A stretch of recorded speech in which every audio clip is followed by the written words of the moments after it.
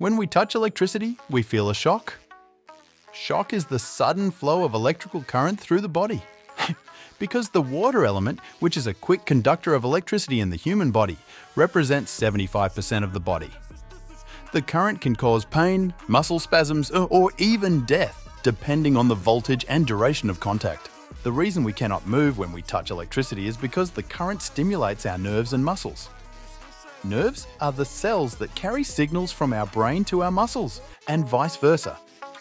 Muscles are tissues that contract and relax to move. When electricity passes through our nerves and muscles, it interferes with their normal functioning. This can overstimulate it, causing involuntary contractions, or damage it, causing paralysis. The best way to avoid electrical shock is to stay away from cords, outlets, and appliances that are not properly grounded or insulated. If you are shocked, try to disconnect as quickly as possible by pulling or kicking the power source. Do not touch the person receiving an electric shock, as you may be electrocuted as well. Call for emergency help and perform CPR if necessary.